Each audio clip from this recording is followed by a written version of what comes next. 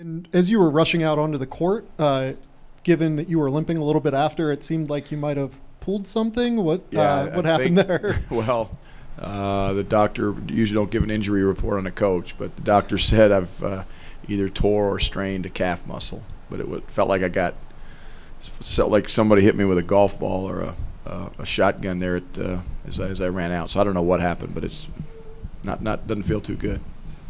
But the win makes it feel a lot better. Right here. You talk about the guy that's sitting next to you there. That freshman kind of took over down the stretch when you needed some help.